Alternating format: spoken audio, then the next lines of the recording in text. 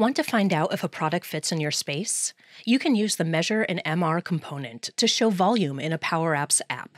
First, open an app or create a new blank one for editing. Under Insert, open Mixed Reality and select Measure and MR.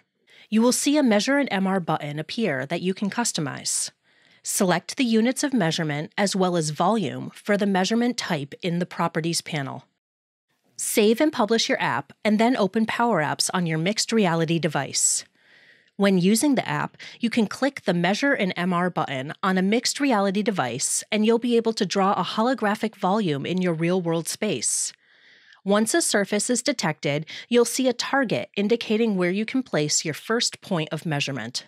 When you close the shape, a height measurement will appear so that you can create a 3D volume.